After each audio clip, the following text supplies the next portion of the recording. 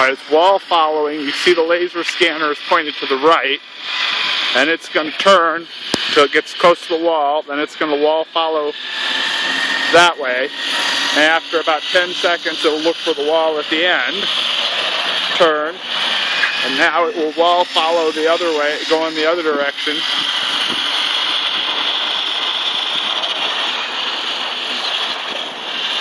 And the laser scanner in about 10 seconds will point forward.